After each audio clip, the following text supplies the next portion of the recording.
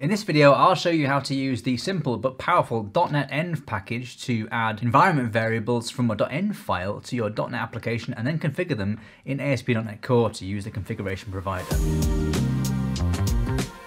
Welcome back to our channel. My name is Chris Roberts and this is Roberts Dev Talk.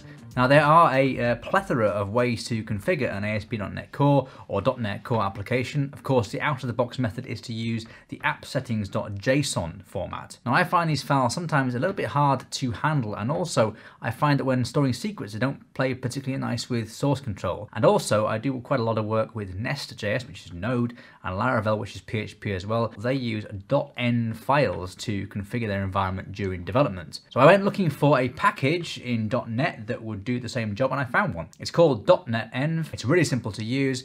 Here's how you do it. So I have here a very simple .NET 6 console project. All it does is it pulls a message out of the environment variables and then it writes that message out to the console.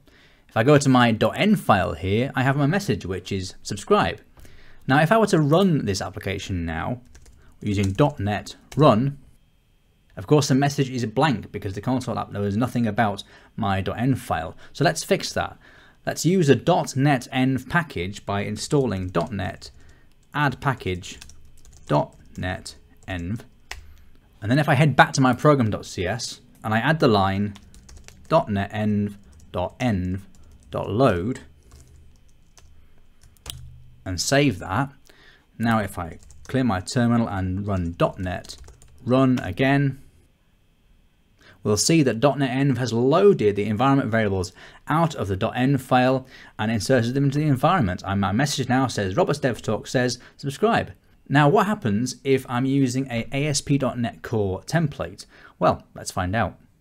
Now ASP.NET Core is slightly more sophisticated because it already has a configuration provider built in that aggregates config from multiple different sources, including environment variables.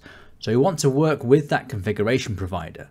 So here I have a blank ASP.NET Core MVC template. I've already created a .env file with a super secret connection string in, which is foodb, and I've also added my .NetEnv package already. Now if I go to my program.cs file, notice under create host builder, the create default builder already adds in the environment variables as a source. So all I need to do is before this point, run the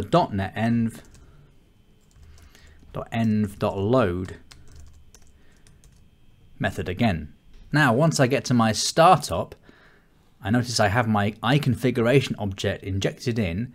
If I assign the value of my connection string from configuration and then super secret, save that, pop a breakpoint in, and then run start debugging. Notice in my debug panel, my secret is foodb. .NetEnv has loaded the environment variables from the .env file, and then ASP.NET Core has picked up that environment variable and added it to our configuration. Now that's just a really quick introduction to the .NetEnv package.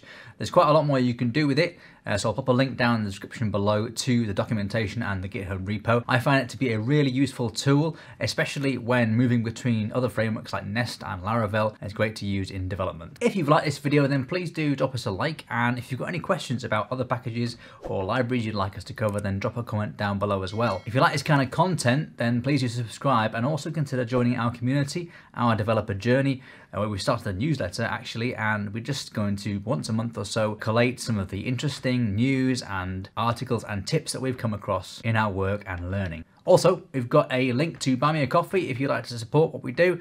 Buy us a coffee or a beer. Thank you so much for watching. Happy coding, and we'll see you next time.